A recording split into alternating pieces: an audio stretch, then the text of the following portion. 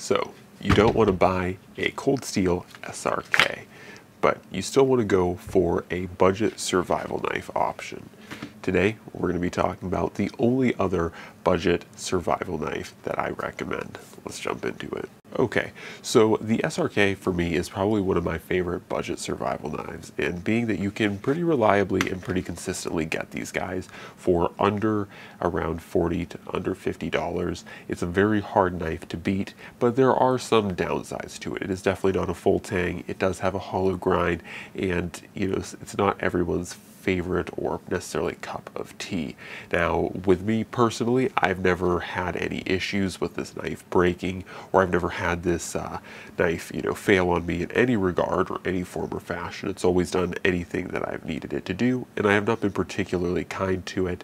There definitely are some people that don't like it because it's not full tang, and it does have a hollow grind, and so naturally that they don't like it. It's also not made in the US, so that's another kind of factor that might rule into you disliking the SRK.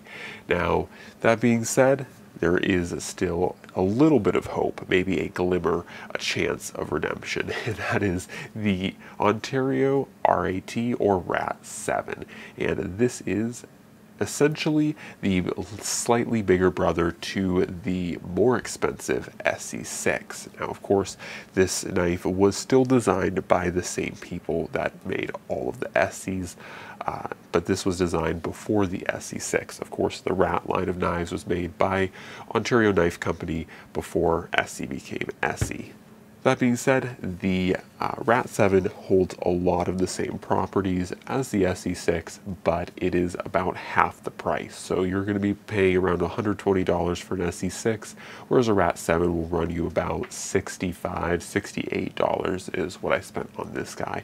So very affordable, and it definitely is affordable for a few reasons. The sheath is not the most mesmerizing in the group, but it is a very functional sheath and it gets the job done. It keeps the blade safe, and the retention is certainly there. So not a horrible sheath, and of course the blade coating is a little bit different, slightly lesser quality, and of course this doesn't have the famous Rowan heat treat that all the SEs do. That being said, it is still a pretty thick slab of 1095 high carbon, and it is very comfortable. In fact, I heard some people complaining about the differential, or that the handles on the RAT line of knives were not as contoured as the SC line of knives, and actually there's really no difference. These might be slightly more blocky, but really still quite comfortable.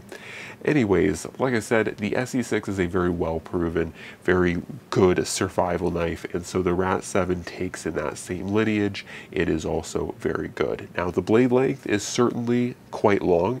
Of course, it is a RAT 7, so 7-inch blade length, and so when you put it up against the SRK, you are dealing with at least a couple inches more in blade length, but that may also not be the biggest deal or a deal breaker at all, because if you are going to be using a survival knife, the chances of you having other tools, while I certainly would hope that you do have at least a saw to use, that may not be present, or that may not be realistic. So having a nice long, thick, meaty 1095 or slab of 1095 definitely is good. Of course, the other improvement over the SRK is the fact that you are dealing with a true full tang knife. Now, one thing I will say to the SRK's defense, in weather like in the negative temperatures like we are seeing right now, the SRK's handle is going to be a lot more temperature neutral. So when you hold this knife and it's been cold soaked, it is not going to feel particularly cold to the touch. It's also not going to leach warmth out of your hands, especially if you're barehanded and you touch this handle. Whereas with the SC, of course, being that it has that slab of 1095 running through the handle, if you touch this thing, if you hold it for any length of time, it is going to be cold, and it is going to leach the it's going to leach the heat out of your hands. So do keep that in mind. However, of course, that's not applicable at every time of year and not in every particular environment. So that is something to keep in mind. However, like I said, the RAT 7 for a knife that is under $75 and certainly under $100 is very hard to beat for a survival knife. You are getting a USA made 1095 high carbon.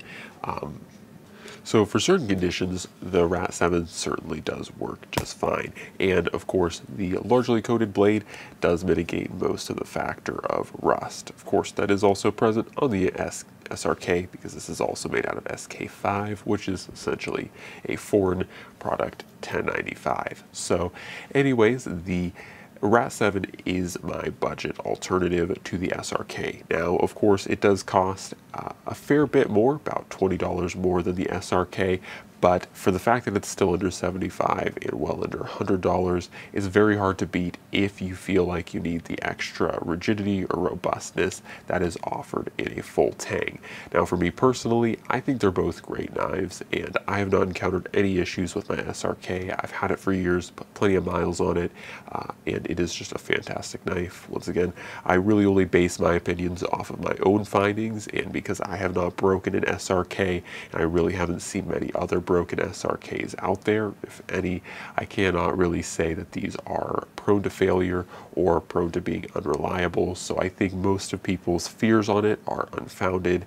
But if the SRK does not float your boat, the budget alternative definitely is the RAT 7, because like I said, I have not yet put too many miles on the RAT 7, my own RAT 7, but I do have the RTAC 2, the bigger brother to this guy, and I have beat the heck out of that one. I also have its little brother, the RAT 3, and I've also beat the heck out of that one. So I can tell you that I heavily doubt that the RAT 7 will be any different from its bigger and smaller brother, and that is that it is a very valid budget alternative for a good general purpose wilderness survival knife, and having that longer blade length does help with some things. If you want to use it as a draw knife, that's certainly a tenable option, and of course if you need to do any type of task with the longer blade, it is a really great adventure style knife and a very solid survival blade. So that is the RAT 7 and as my budget alternative if you don't want an SRK.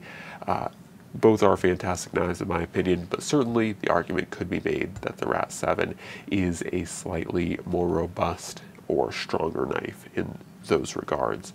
So anyways guys, hopefully you enjoyed the video, and as always, God bless, and I'm out.